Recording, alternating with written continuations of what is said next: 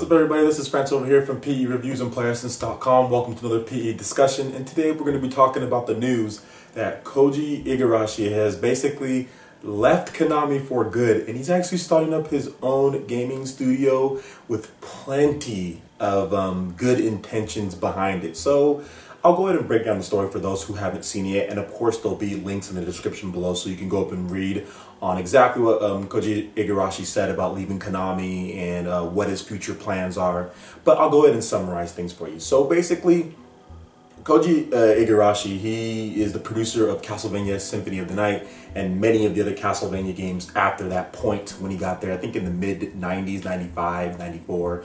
You know, he was really young when he first got there, and he basically produced one of the best Castlevania games, if not the best Castlevania game of all time, with Symphony of the Night on the PlayStation. What he did, that game basically coined the term, Metroidvania that we hear now, where it's going to mix between, of course, the classic Castlevania and the Metroid style of gameplay with the large maps and the going and the new abilities and the high jumping and all that good stuff that Castlevania and Metroid does. So Koji Igarashi has been working there forever. He worked all the way throughout, the 90s and the 2000s, and then that's when they decided to do the 3D Castlevania games with the outside studio, with the Western studio Mercury Steam.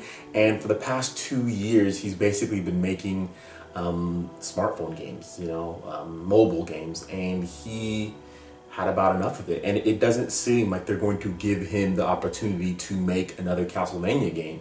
So he decided that he's going to pack up his bags and leave Konami for good. Koji Igarashi leaving Konami is fantastic for Nintendo fans, for gamers alike, for 3DS fans, for everybody. And I'll give you guys some reasons why. Now he can start up his own studio, go through Kickstarter, which he already said that he might possibly do, and Nintendo fans can finally get back to playing Castlevania games like we want to. The NES was synonymous with Castlevania, of course. Super Castlevania 4 on the Super Nintendo. We had the Castlevanias on the N64. GameCube took a little bit of a break. We got one. I think we got one on the Judgment on the Wii, but then the DS, the regular DS, had 3 fantastic, and the Game Boy Advance had multiple fantastic Castlevania experiences, especially Order of Ecclesia and Dawn of Sorrow were really good, and Portrait of Ruin wasn't bad either. But great experiences, and the fact that Konami wouldn't let him at least remake those in HD and release that on the digital storefronts from like PSN, Xbox Live, Wii U, it's just mind-boggling that they wouldn't let him at least do that. So now that he can go off and do his own thing, this is exactly what happened with Keiji Inafune. With Capcom, he got tired of the BS, he got tired of just being cast aside and not being allowed to make a Mega Man game and all of his games being canceled that he was working on, so he decided, I'm going to go off, and look where that's gotten us now.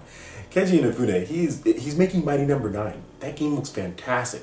Classic Mega Man style. Can't wait to play it on all platforms. And even at the very beginning, Keiji Inafune knows that Nintendo fans like Mega Man. So of course, from the very beginning, it was PS3, Xbox 360, and Wii U. From the very beginning. So right then and there, Nintendo fans knew if they funded this thing, even if it hit the minimum, they're going to get to be able to play the game. Plus we got a 3DS version of that. This can be the same thing that can happen with Koji Igarashi. And it can even go further. I mean, Keiji Inafune even goes further than that. Not only are we getting Mighty No. 9, and we're getting Azure Striker Gunvolt. If you guys haven't heard of this game, check it out. It'll be in the description below. That game looks awesome. It's an action, 2D action type game. You have all different types of power-ups. Trust me, it's really cool. It's not getting a ton of press right now, but there's been a lot of hands-on from places. They say it's freaking awesome and it looks great. But we're getting 2 of those. So Wii U game, Mighty No. 9, 3DS games, fantastic from Keiji Inafune.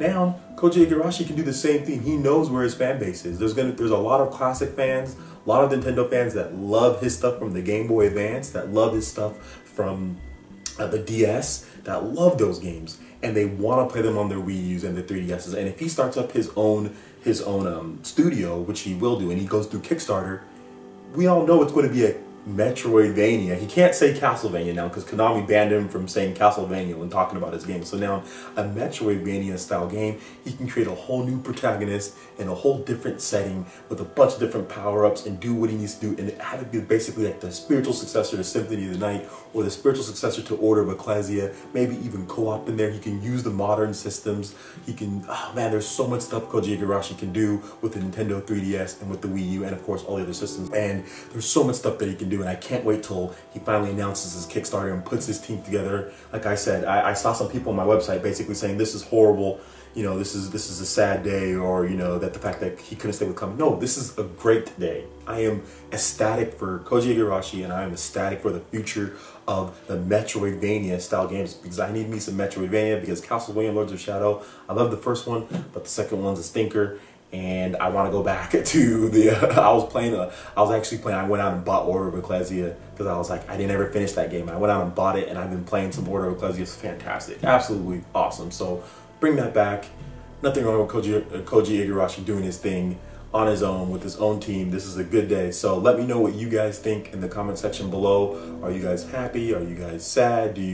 What do you guys think will come out of this? Is there good things to come with the Kickstarter, or basically maybe self-funds? I'd probably not do a self-fund, but is there good things to come in the future from Koji Igarashi and on Nintendo systems and on all other systems as well? Let me know in the comment section below. Also, make sure you like this video if you liked it. That really helps us out as far as spreading our content around us Player Essence and PE reviews. Also, make sure you subscribe if you're someone new. I pretty much upload videos all the time. You're gonna get reviews, let's plays, random videos, news reports, all sorts of good stuff right here on PE Reviews and on PlayerEssence.com. And like I said, make sure you check out the description. That'll have links to all the stuff that I talked about today and even more details. And check out PlayerEssence.com. Plenty of news on all systems, all different types of games. We got everything right there.